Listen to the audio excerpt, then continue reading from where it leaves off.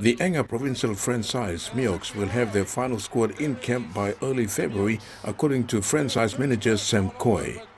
Mioks used the Coca Cola Ipatas Cup Challenge as a feeder competition to expose and identify new talents who are then brought into the Mioks system for further scrutiny before finalizing the squad.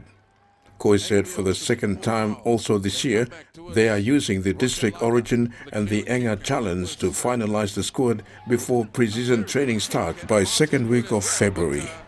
As far as Mioks goes, we'll probably be pre-season by first week of Feb. That's the plan. I think the Digicel Cup's on the April 2nd week, I think. So we not like other franchises that have money that can start in January, so we have to start somewhere. So yeah, we'll most probably be starting first week of February. That's where we want. So we do have a few names of players that we have selected for the team, which is a mixture of our boys that took part in the Enga Challenge, the Ipatas Cup, and then we have other boys that the coach is looking at now. So.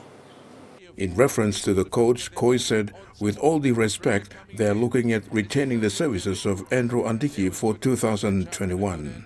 We're still trying to secure the services of our coach, I think Andrew Andiki. So I think he has his own way of selecting players. So as far as Mioks goes, we'll probably be pre-season by first week of Feb.